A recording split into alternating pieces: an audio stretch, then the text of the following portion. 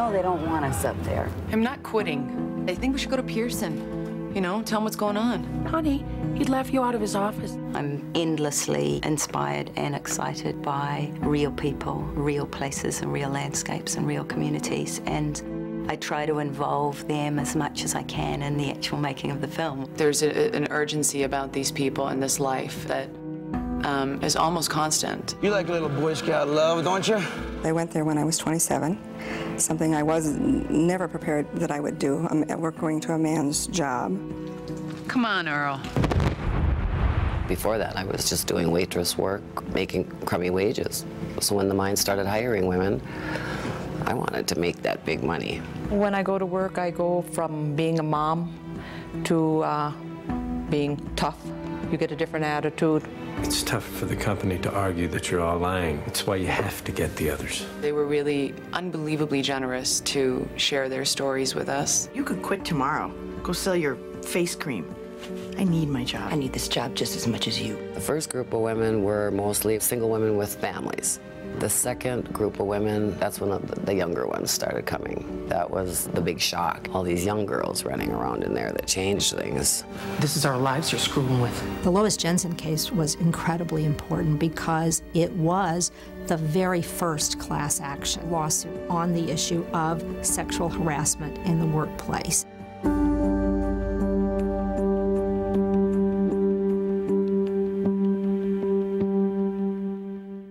When this all started, it seemed like people up on the range thought that we were complaining about swearing, dirty jokes. That wasn't it at all. When men didn't want to work with us, it wasn't because we couldn't do the work, because we could. Their jobs, they felt, were threatened by women working there.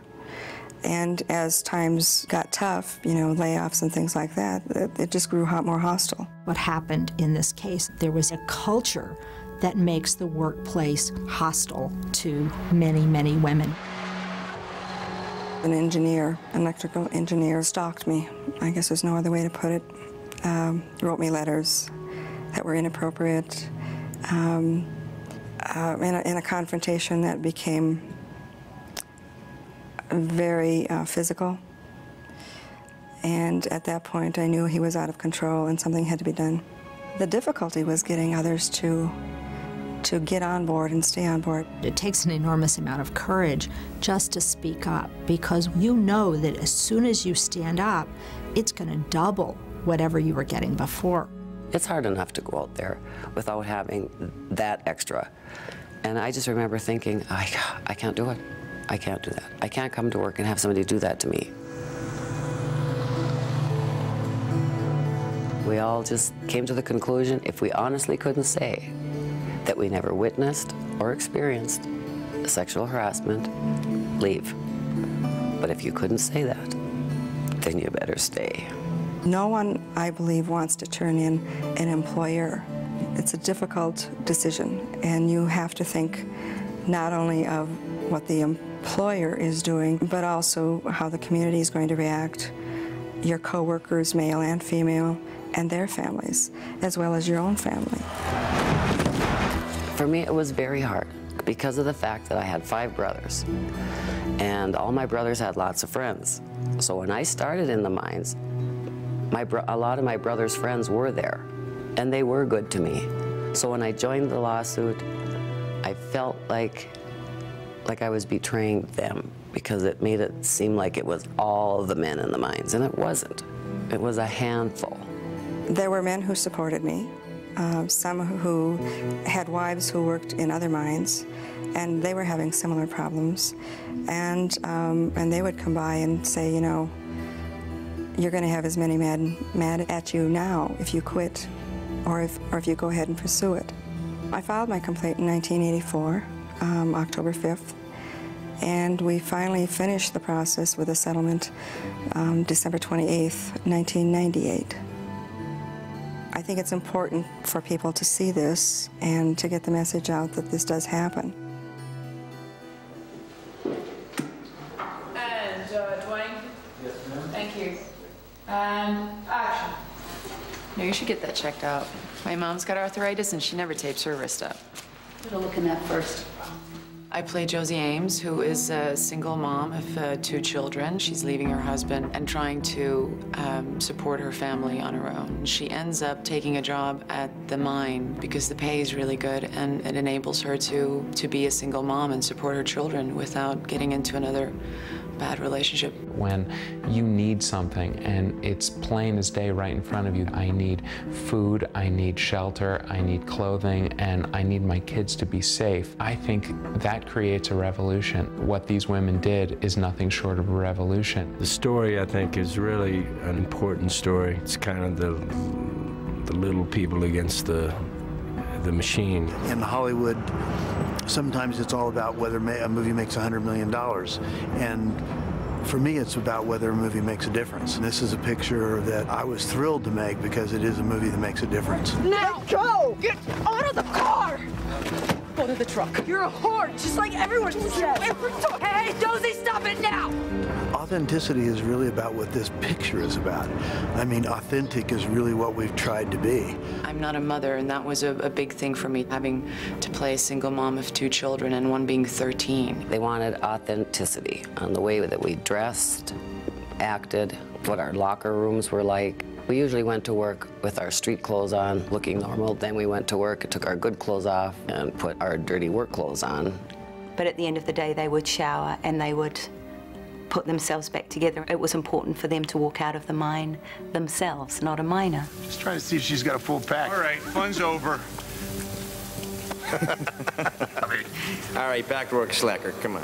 I think if the movie is going to show the good men as well as the not so good men, that would be accurate. There are several good men out there. The most brutal thing that happens to Josie happens not when she's physically attacked in the mine. Who attacked you? Bobby in the powder room just now. But when she steps towards the women for help, and they can't help her, they won't help her. Can somebody drive me home, please? Just take my keys in my locker. That's where it got really interesting for me when I was considering whether to do this film.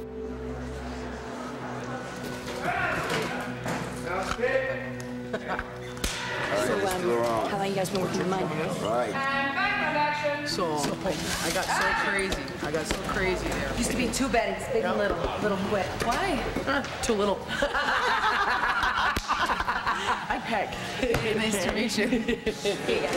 I was dying to work with Nikki Caro. I think there's just a mutual respect. I find myself really craving anything she has to say, and I feel that it's reciprocated, and that's always nice to feel that with your director. What I love about the arc of our scenes together is that, in fact, they are, though emotional and deeply connected to emotional truths in the story, they're not sentimental. Keep whining and moaning, or we're doing the exact thing they want us to do. Screw that. Nikki kept a physical distance between the 2 of us, and that was so crucial.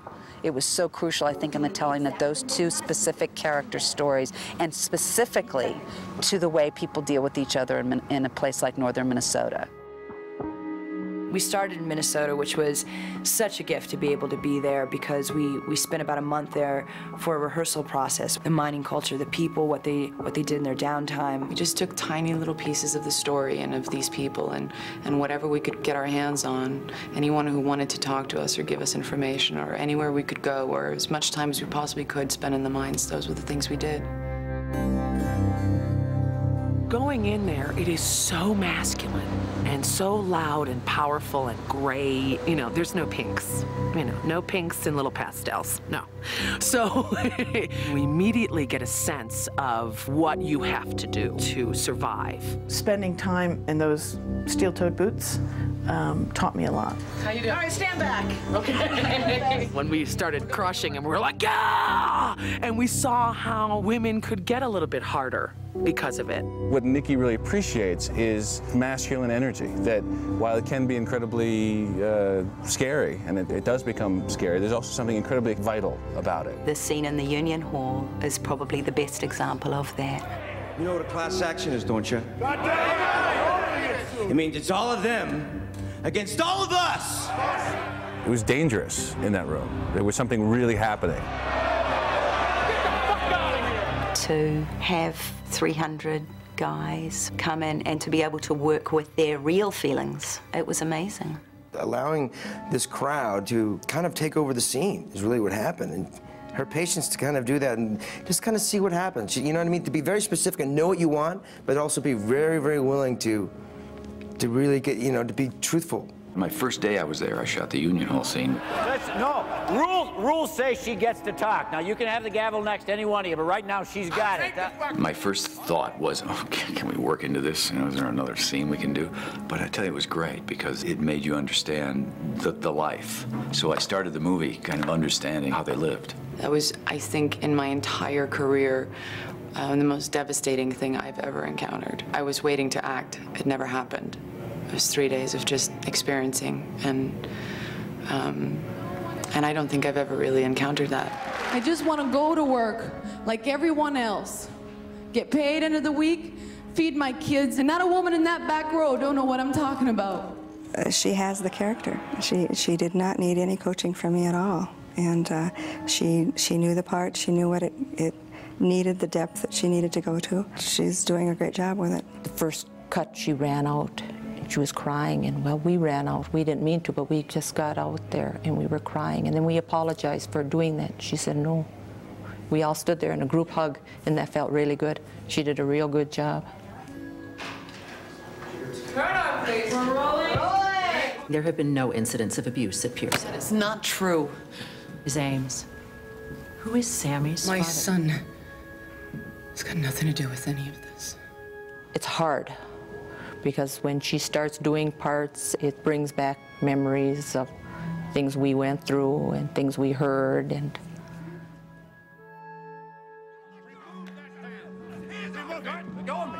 Everybody take your seats. Miss Ames. Miss Ames, return to the stand, please. Return to the stand, Miss Ames.